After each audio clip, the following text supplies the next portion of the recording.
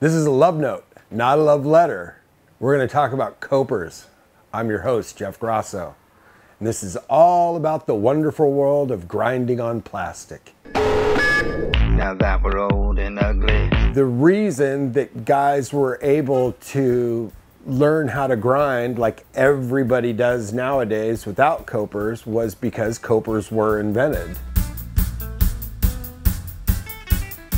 Everybody's fucking heroes, you know, Olson, Dwayne, Salba, all those dudes, everyone rode copers. They were fucking cool.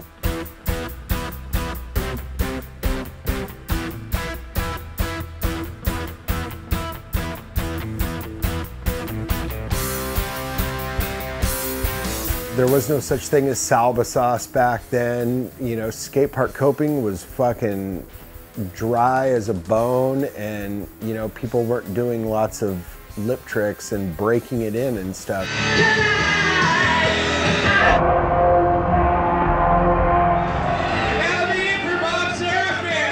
So the advent of the coper went a long way to push modern day skateboarding forward.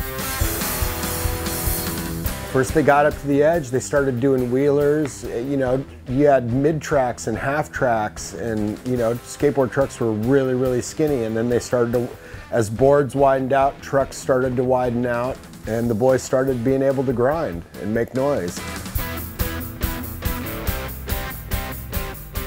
There's an article in Skateboarder magazine, if I remember correctly, like a trick tip, how to do the stand-up grind. The modern day grind would not be where it is if it wasn't for that little short time span where there was this little plastic revolution. I'm sure it would have happened. Shreddy didn't ride copers, and he fucking stood right the fuck up. But that's not how it went down. You know, everybody rode copers. Everybody loved them. And then everybody didn't. Slowly but surely, you know, we started kicking them off our boards.